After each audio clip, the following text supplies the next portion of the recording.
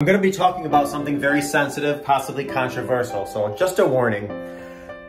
One of the reasons why people, after they were sexually abused, become very sexually active, I mean, there's many reasons, but I just want to give you two.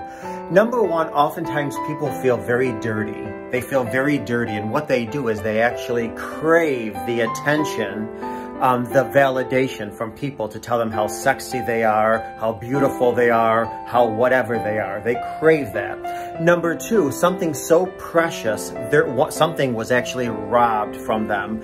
When people are sexually abused, something so sacred was stolen from them.